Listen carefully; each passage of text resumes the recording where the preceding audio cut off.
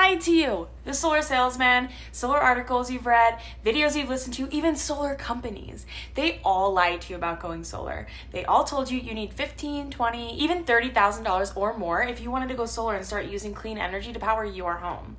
When in reality, you can now get solar panels for absolutely no net cost from the US government. I'm not joking with you. You see, most homeowners don't know this, but there's a special government-sponsored program that will literally give you brand new solar panels for absolutely no net cost if you apply.